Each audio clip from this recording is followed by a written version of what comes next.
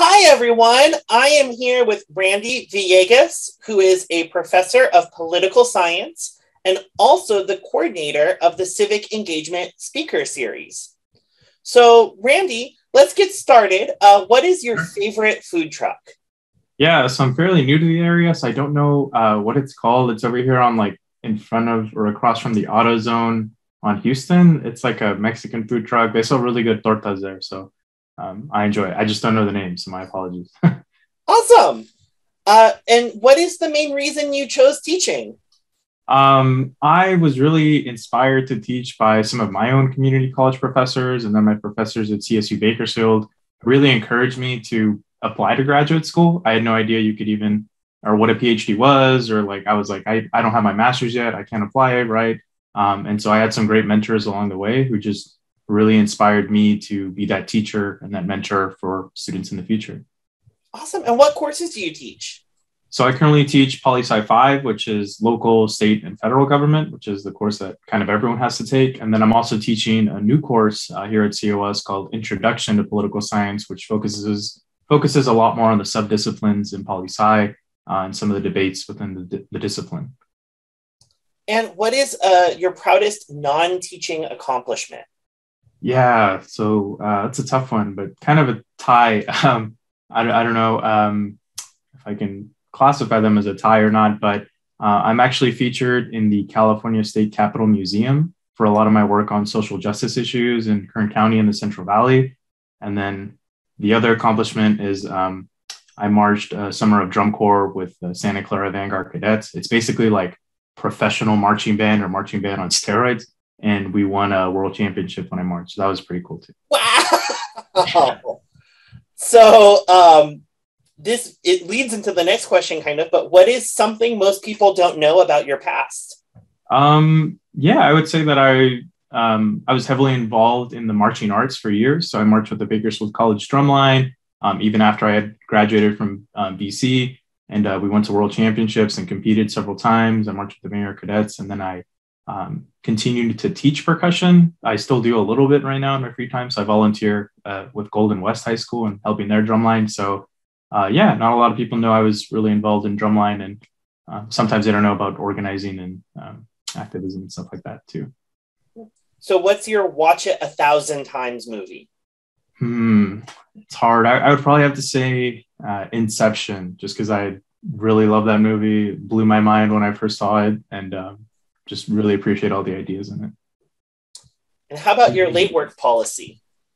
Yeah, so my policy for late work is basically communication is key. I know students have responsibilities, whether it's work or family obligations, or we have student parents as well. And so just like I would tell them if they were, employed, some of them are employed, you would communicate with your supervisor if something's up. And so basically just communication is key for everything. Yeah. And then similar to that, what's your absence policy? Yeah, I looking at this question, I had to think about this because I've only been teaching online. So my absence policy has been related to our participation on discussion boards, but similar to late work, communication is key. If you know you're going to be absent, right, reach out to me, drop by student office hours to discuss anything you might have missed. And let's work together to find a solution. If someone hasn't been attending for several weeks and, it's coming up on the drop date, I'll reach out to a student. And if I don't hear back from them, I'll drop them. Or if I hear back from them and, they're explaining their circumstances, then we'll work together to get them caught up. Yeah, I really love that you frame this as a communication kind of topic. Yeah, absolutely. Another question, what's one piece of advice you have for your students? Yeah, this is one piece of advice I wish I would have given myself in the future, or a future self could come back. But it's come back to the Central Valley, regardless of what you do. Once you're done here at COS, whether you transfer, find work experience, go off far away or to a neighboring town, get that experience and then come back to the Central Valley and contribute to making it a better place. I used to be one of those kids who said, as soon as I turn 18, I'm leaving, the Central Valley and never coming back. And today I couldn't be farther from that, sort of mentality and mindset. And I think the more folks we have coming back to make the Central Valley a better place, the more it's going to improve. And, the more we'll reverse some of the statistics that we're unfortunately known for. How about your pets? Yeah, so my wife and I adopted Cinnamon Villegas last year during the pandemic, and so he's a cute little guy. And then recently, just about 2 weeks ago, we adopted another young guy, Spice. So we have Cinnamon and Spice keep each other company, and we adopted him here at the Valley Oak SPCA. So And are these dogs or cats? they're both dogs. Yeah, Oh, awesome. nothing against cats. I like cats too, but we just happen to have dogs. So they're your Spice Boys, it sounds like. Yeah, Cinnamon and Spice. They keep each other company and they love to fight. So Fight. on a Sunday, would you rather hike a mountain or kill zombies? I want to say Ikemen, but if I'm being honest, probably kill zombies. I love video games and I like exercising too, but I probably like enjoy video games more. So And what's your favorite recent teaching moment? yeah, my favorite recent teaching moment was actually asking my students to reflect on their own participation. And I had a student, since we talk about how they voted in their first election because they finally turned 18, and just how they were super excited to use everything they learned in class to, make their voice heard on the issues that they cared about. So that's a recent teaching moment that I enjoyed. If you have a long weekend, where do you want to go? Yeah, probably to visit family, either here in the Central Valley or farther away, and just spend some time relaxing, eating good food, and playing video games or board games or card games. Cards Against Humanity is a really fun but really bad game to play. But yeah. Are you a do it now or wait until the last minute person? I'd say a combination of both. I usually have like so much on my plate that I try to always do things ahead of time, but inevitably, I'm scrambling doing something at the last minute. Apart from teaching, what's another career that you would pursue? Sorry, I couldn't hear you because my dog is screaming in the background. Could you repeat? Other than teaching, what's another career that you'd pursue? Yeah, for a long time, I actually wanted to become an immigration lawyer. And that stems from the fact that I'm the first one in my family born here. My parents are still undocumented. I'm actually in the process right now of sponsoring them for citizenship. It's been, a long time coming. So probably something to do with immigration law or working for a public advocacy organization, something in that realm. What is your favorite anxiety reliever?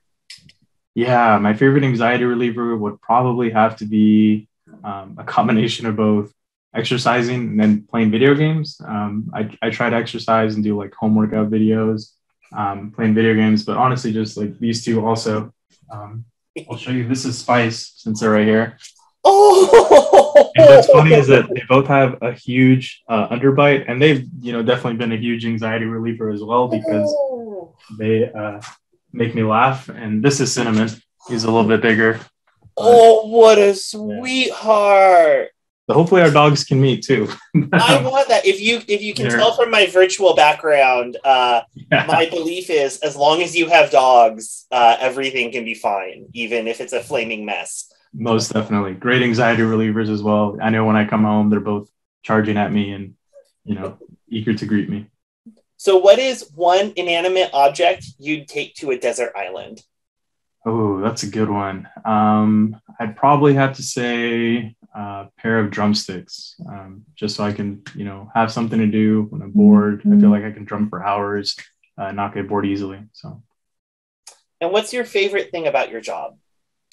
My favorite thing about my job is just being able to see the spark on students' faces when they are able to connect politics to their everyday lives, and also seeing the transformation at the end of the semester. I get so many students who come into the class saying, I don't really do politics. It's so divisive, or, I'm not really political. And then, I tell them from day one, everything is political. And by the end of the course, I think, they're able to see that and hopefully apply that within their everyday life. And so your office decor, is it minimalist or maximalist? I'd probably say minimalist just because I've been working from home. So next semester, I'll be a lot more in the office in Tulare. And I've decorated a little bit. I put like a mini fridge in there, but definitely I'm more on the minimalist side. What is the biggest obstacle you would remove from students if you could? I would definitely have to say any and all financial barriers, right? So many students have to work multiple jobs or, have various responsibilities in their lives. And so especially transferring out of COS, but even at COS with the cost of textbooks, et cetera, I try to be very conscious about that in my own courses that I teach. So eliminating financial barriers, having students being able to access universal tuition-free education would be an awesome thing to see within my lifetime, because it's happened before. It used to be the norm in California, but it isn't anymore. Well, in many countries, it's the norm. Absolutely. Yeah. The final question, what is the best thing about being a Costa member? I think the best thing about being a Costa member is finding community within COS beyond just our departments or division. I feel like I've been able to connect with so many other faculty members. I was a part of a union at UC Santa Cruz. I'm still there technically trying to finish up my PhD.